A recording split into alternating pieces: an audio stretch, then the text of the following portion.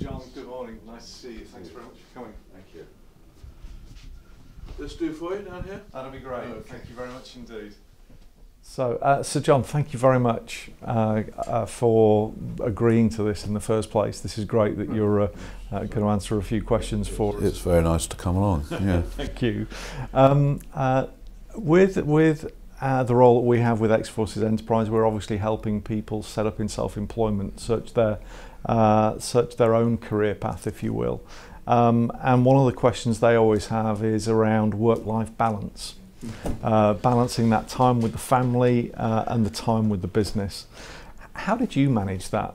Probably badly, I think, is the answer to that. I mean, my dear late wife was often complaining. I think one of the things that quite telling looking back, she said,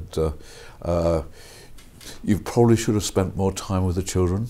And I think actually children are great in creating the work-life balance, because although she complained about that, I did spend a lot of time with the children, and now it's a question of grandchildren. So I think that's probably one of the best tips is spend time with the family. But it's also pretty good to have at least one leisure pursuit, whether it's playing some sort of sport or whatever it is, something. Yeah.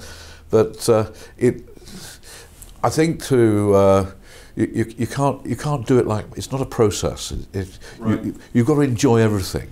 And it might be that you're one of those people who enjoys work rather more than others. So don't feel guilty about that. Yeah. I mean, it's if work is, like for me, the work is also my hobby. Yeah. Actually, that's a very good thing. Yeah. No. I like that. There's a couple of things to pick out from that for me. That children give you some sort of routine, don't they? So in some aspects, having that routine that you can tap into. Well, you've got to be there for the bedtime stories, and and particularly, you know, there are weekend routines for because I mean, all right, the children very often are they're at school, and but during the weekend you need to spend time with the kids, and in the end you find that actually you don't go off and play football, you go and watch them play football. And that can quite often be more stressful as well. Oh God, yeah. So you've obviously worked for the family business, owned the family business, and worked for the family business for a long time, and had many challenges, I assume, along those or during those years. What's the one thing that stuck out for you as sort of the biggest challenge in being an entrepreneur? Well, there are also loads of moments. I mean, I went through a time when it wasn't a family business, and quite dramatic, traumatic in fact, in that there was a boardroom bust up, and the rest of the board voted my father out as chairman, which so by 7 votes to 2. So suddenly what I thought was going to be a career for life had disappeared, or I thought it had. So that was quite challenging in a way, and I was very lucky that I got the chance of getting back. And through a whole process, I not only got the job of running the business for the group that took us over, but then I got the chance of buying the business back. And then probably the most challenging thing is when I realised actually it wasn't working that well. And that's when I had a period of quite severe stress and depression, and another story, but happens to a lot of people, and that's something you should talk about, and if it happens to you. But then I had to come to the decision of selling the shoe shops, which was my great-grandfather's original business that he started. And that was probably the most difficult moment of the lot, because it wasn't just a question of selling what the family had created, it was more having to tell the people who were working for that business that I'd sold it to someone else, which actually was almost certainly going to say for some of them they're going to lose their jobs, and that was horrible. But you know, that was difficult. But there've been loads of other moments along the way. And, I take the piece that you mentioned, the stressful times, the pressured times. It's good to talk. You've got to have those sounding boards. You've got to have those releases. I've had quite bad times with that, and you know, and at the beginning, when it first happened, you didn't talk about it. That was in the 1980s, but I wasn't going to get away with that with my wife. She noticed the change, and but now I'm very open about it. In fact, at our leadership course, I play a film in which my late wife reveals during a television program that I had this stress, and so I play that so people know about it, and that works quite well, and it does get people to come and say, "Do you know that's happened to me?" And so we'll go to the doctor, because eventually the great thing about it is it does disappear. Yeah.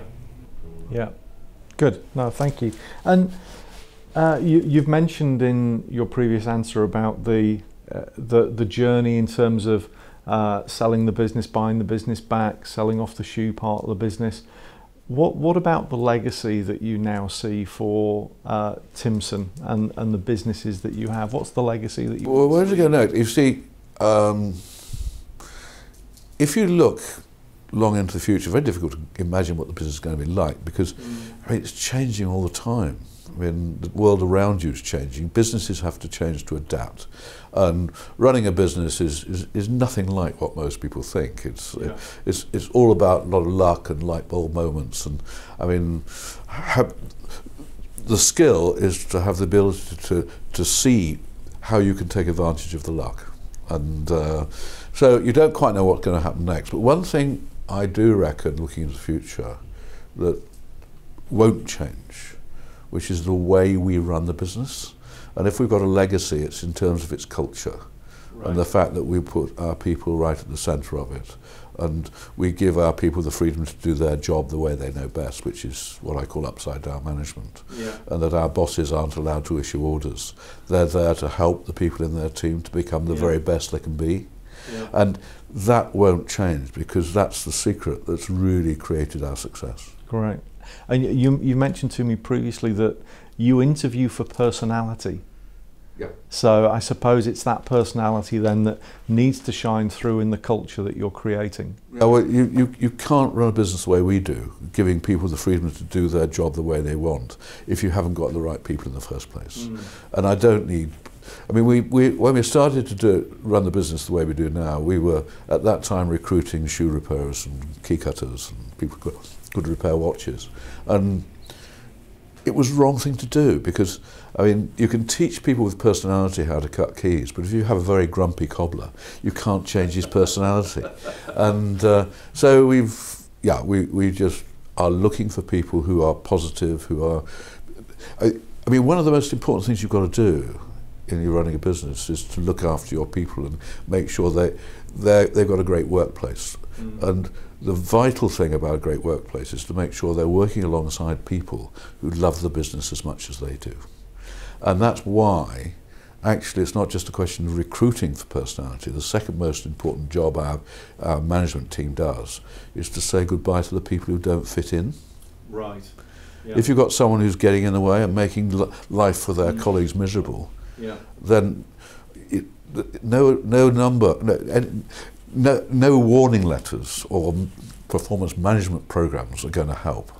The only thing to do is to very nicely, generously, but quickly explain that their best is never going to be good enough for the business, and they should find their happiness elsewhere. Oh, interesting. If you could do anything differently, looking back on your years in business, what would that be? I mean, I would, very simply, pretty obviously going back, I would have sold the shoe shops earlier than I did, because it would have been a lot easier process, but I don't think I would have had the courage to do that. It was too emotional to do it. Certainly, I think we all make this mistake many times. We think someone will actually get better when they won't. I should have ended the working relationship with some people earlier than we did. I think that's probably the biggest mistake.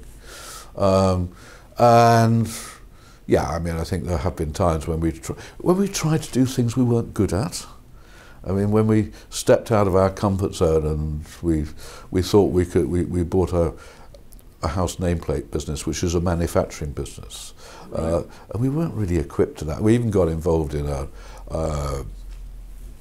an events business that put on put on conferences. Right. Nothing to do with us. Right. So I mean, Yeah. stick to the knitting, stick to what you know best, Right. and quite understand how you make money, Yeah. why you make money, and make sure you are using your skills, and don't think just because you're good at one business you can run another business, because you can't. Right. There's all sorts of little wrinkles you discover about your own business that others have discovered about theirs that you'll never get to without making too many mistakes. Yeah.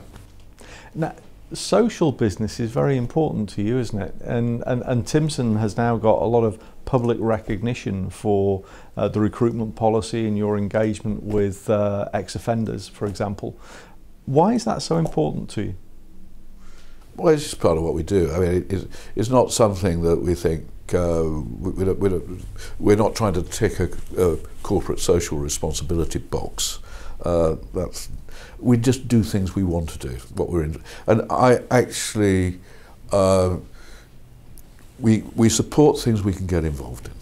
And we've developed a scheme for employing ex-offenders, and I do a lot of work with, because my late wife and I fostered a lot of children, adopted 2 children. We started to understand about the difficulties that a lot of children have when they're brought up in the care system, and the attachment problems they have, and the need to explain to other people, particularly adopted parents and foster carers, but also people in school. Actually extends beyond that. It extends to the judges, the magistrates, people working in prison. They should understand why a lot of these people behave the way they do, and that what their behaviour is a form of communication, because they haven't had the best start in life. They haven't had a carer who's given them the love and bonding they need early on. Yeah. They go through life lacking in self-esteem, not trusting other people, not trusting the world, and that comes out. And unless you understand that, you don't know how to look after them. No. And I suppose some of those traits as well you can relate to the military community in terms of the background of some of the recruits that go into some aspects of the military, and then also when they're coming out. Yeah, well, I was, you might not look it, but I was too young to go into national service. I missed by about 2 years. But as I understand it, I mean, you are part of a very close family. Yeah. When you're in the forces, and actually, when you come out, it can change. It's quite difficult to cope with the sense of loss that you haven't got the very people who are close to you, and it's a bit the same. It's not the same as what we have involved with looked after children, but there's a bit of the same, which is probably why a lot of people leaving the forces find it very challenging to adapt, almost in the wrong time of life, to something completely new. Yeah. I mean, it used to be when we ran retirement courses, and for people approaching 65, that doesn't sort of happen nowadays. People change it, but yeah, I can totally understand that people leaving the forces sometimes have particular challenges that where they need help. Yeah. Yeah. I noticed that you've been listed as one of the top 10 businesses in the Sunday Times 100 business companies to work for. What did that mean? How many times have you won that or been there, and what does that mean to you? You see, it's amazing how the media repeats things and keeps repeating things until they believe they're true. And the truth is that we've never won it. We actually were in there, and we were third the very first year when there were only 50 companies involved. And people were amazed that this shoe repairer could be in there. And the next 2 years we were in the top 10, and we came second in some European thing there. And then we discovered that the way you get there is that forms are filled in by a number of your colleagues, and it's all based on what they say. And we discovered that our colleagues hated filling in these forms. So it seemed to me a bit sort of perverse to expect them to do something they didn't like, giving them a misery just to be on something that says we're great at looking after our people. So we stopped entering. So we've never been in it for years and years and years. But actually, I think, the fact that lots of people try to copy some of the things we do suggests that if it was done properly enough, people who like filling the forms, I think we'd still be up there. As somebody who has been successful in business, successful business owner, what's the advice that you would give to somebody who is starting out on this journey? I've asked that a few times, and it all depends on the individual, of course. I mean, I can't imagine what anyone else is quite like, but it seems to me that if you're wanting to start off a business, make sure it's something you really want to do before you. I mean, the order is, have a hobby, have something you're good at, something that seems to work that other people want to pay money for first, and then make it into a business. Don't say, I want to have a business, and then look around for what you want to do. Right. So that seems like number one. So you're already doing something that you're passionate about. And then a couple of things. You will come to the stage where you need to employ someone else because you can't do it all on your own. Mm-hmm.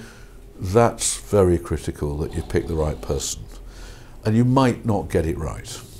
If you've got it wrong, change them.